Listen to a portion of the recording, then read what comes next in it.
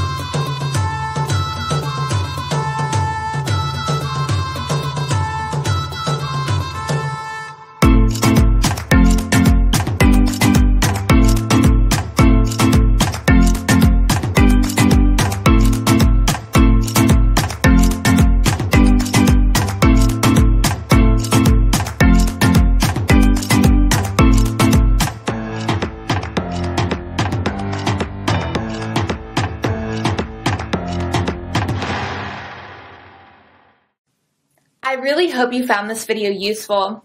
Thanks a lot for watching. Medicare is a social health insurance program run by the federal government to help aid the medical expenses of senior citizens of the USA, 65 and above. Speaking of those below 65 years of age, individuals with enduring disabilities and renal failure that require dialysis, etc. can enroll for Medicare too. Medicare coverage mainly depends upon the part of Medicare that one enrolls in. 3 months prior to one's 65th birthday, one receives a Medicare card, which proves that one has Medicare health insurance. Upon turning 65, one automatically becomes eligible for Medicare. Nevertheless, he has to enroll for Medicare in the open enrollment period that is from November 15th to December 31st.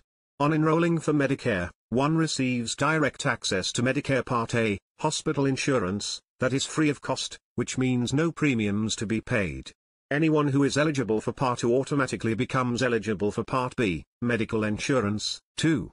However, if he already receives Social Security, then Medicare Part B may not be required. It can be opted out of by following instructions on the Medicare card. Medicare has 4 categories. If one owns one or a combination of these, he would get the following coverage for each part. Since Part A is known as hospital insurance, it covers all inpatient hospital expenses. These include hospice care and interval term in hospice care, blood transfusion, barring 3 pints annually, home health care but not adult supervision, long-term hospital care but up to 60 days of hospitalization. After 60 days the coverage lessens. On crossing 150 days, the coverage stops.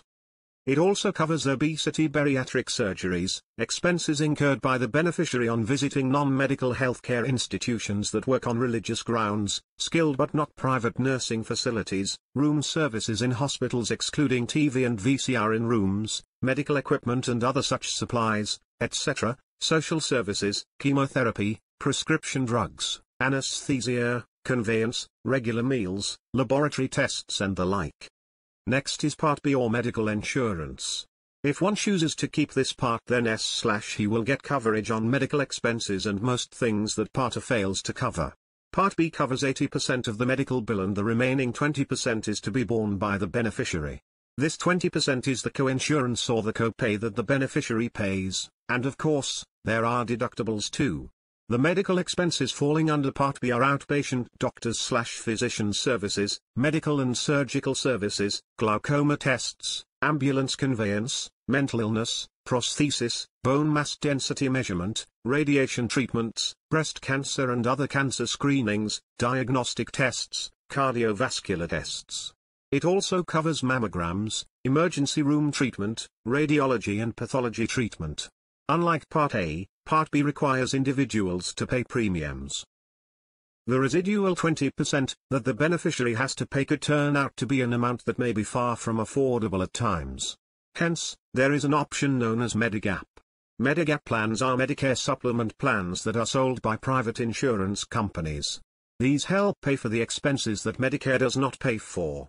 There are 12 supplement plans that provide different types of coverage and charge different premiums too.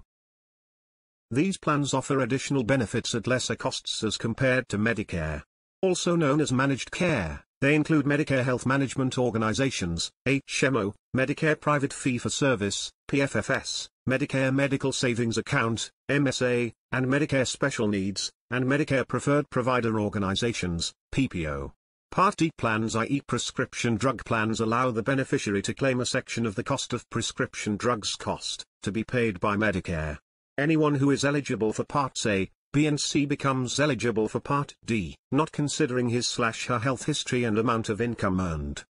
This is what all Medicare covers for its beneficiaries.